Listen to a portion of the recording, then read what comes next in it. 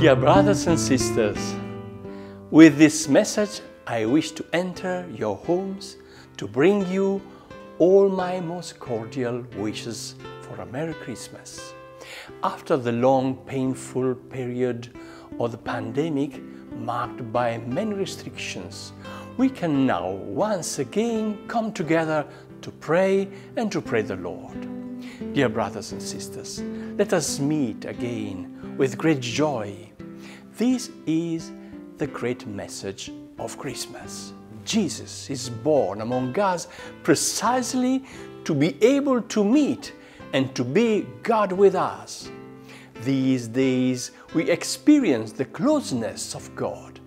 And if God is near and comes to meet us in our families and daily lives, we should also welcome one another and grow in love. Let us welcome the Lord's invitation not to remain closed to ourselves, but to go out toward others and celebrate Christmas in our families and in our community as one family. The liturgy of Christmas describes Jesus as the Prince of Peace. He is our peace, the one who breaks down the walls of division and reconciles peoples.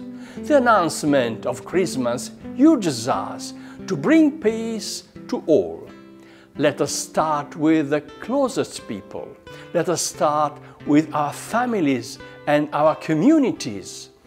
We cannot be promoters of peace if we do not begin with ourselves. May the light of Christmas dispel the darkness of our hearts and open to us the gift of reconciliation with God and with all brothers and sisters, so that we can contribute to this society to build a more fraternal world. Dear sisters and brothers, may the Lord bless your homes and families and give peace to your hearts and consolation to those suffering. Jesus was born. It is Christmas in the world. Let us rejoice in Him.